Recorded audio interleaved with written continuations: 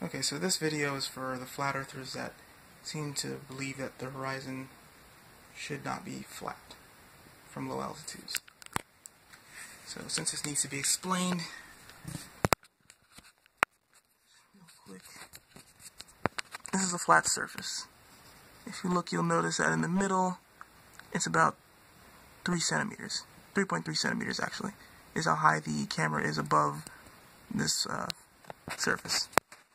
If I flip it this way,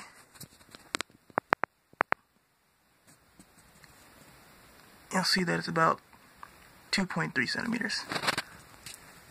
Now, above this 55 centimeter balloon, or sorry, not balloon, but some sphere, above this 55 centimeter sphere, that would correspond to, in this view, 476 miles above the Earth. So let's take a look at this view. That's how curved the horizon looks from 476 miles. Now I'm going to zoom in. Just focus.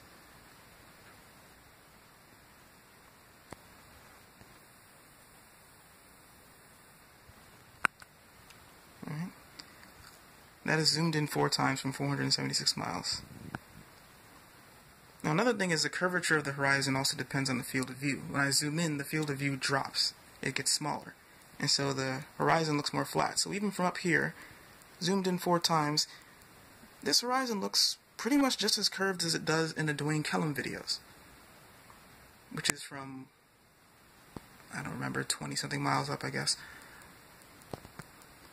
Now I'm going to switch to the other view. Remember, this is 2.3 centimeters up, which means it's the same as 330 miles on this sphere. Notice already that in this much, not only is it a little bit shorter, but also the field of view is much smaller. So already, before I even zoom in, the horizon already looks barely curved, just a little bit more curved than Dwayne Kellum's videos, right? Now if I zoom in 4 times, it looks pretty much flat. From 330 miles high, higher than the ISS. Just zooming in 4 times and the horizon is perfectly flat. Or almost perfectly flat.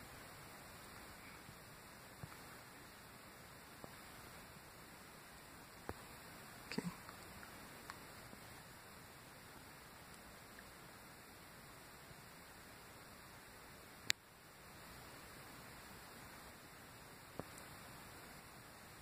So for those who wonder why they see a flat horizon, there you go. Try actually calculating things, rather than just assuming that it proves that the globe is wrong, even though you never even checked how curved the horizon really should be.